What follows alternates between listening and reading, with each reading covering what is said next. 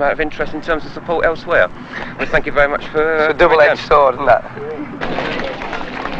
The reason I'm on the march is obviously we're very concerned about unemployment because our jobs are constantly under threat, but also because I think people don't realise that as well as the 3 million or so already fully unemployed, there's hundreds of thousands more of us who are actually losing money every week through short-time working, who are in fact just one step from the dole queue.